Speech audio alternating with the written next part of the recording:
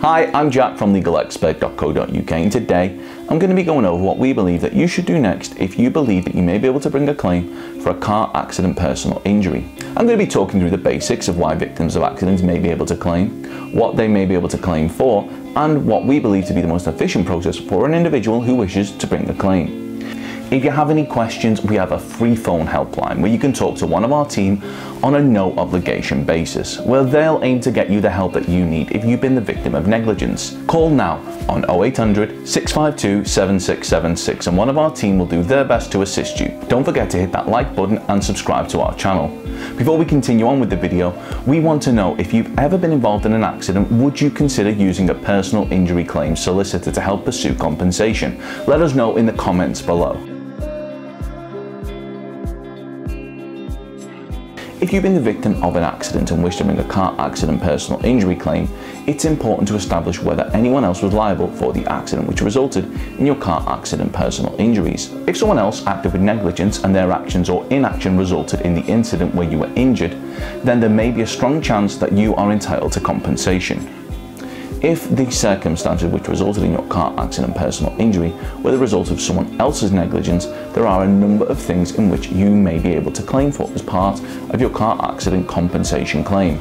The first thing will of course be the injury itself. Any award for this will be a sum based on the specific injury and its severity. You may also be able to claim for the cost of any damage to any personal items which were damaged in the incident. Another thing which you may be able to claim for could be the loss of earning or any potential future earnings due to having to take time off work or a change in lifestyle as a result of the accident.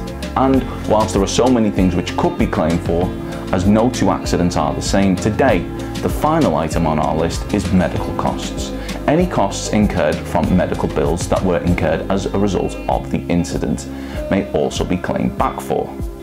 Now that we've looked at some of the main things which you may be able to claim for as part of your car accident compensation claim, let's take a look into what we believe that you should do if you do decide to pursue a car accident personal injury claim. We believe that the best way to ensure that your claim is successful is to have a professional with the necessary experience in your corner. Now, in order for your claim to succeed, you will be required to show that those responsible for your injuries were negligent. If this isn't done properly, there is a chance that you may not get the compensation that you deserve.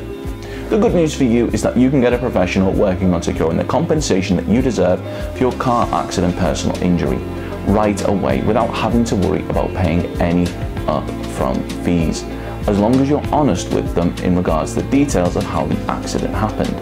This is because a number of law firms operate on a no-win, no-fee basis, and the best part is that we are one of them. Call now on 0800 652 7676 or use the live chat service at legalexpert.co.uk to see if we're able to assist you in pursuing the compensation that you deserve. We're open 24 hours a day, 7 days a week, and we offer a completely free, zero obligation consultation. We will talk through your incident with you in order to help you establish whether or not we believe you have a claim.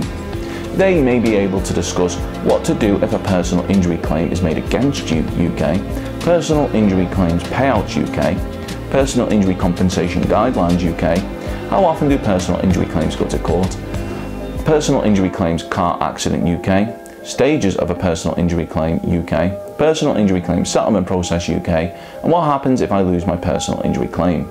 Don't forget to subscribe, as we'll be uploading helpful videos just like this one on a regular basis. Or you can check out one of our recommended videos or head over to legalexpert.co.uk where you can read community questions on our forum, get free advice on our live chat, read articles and seek assistance for compensation on a no-win, no-fee basis for your personal injury claim.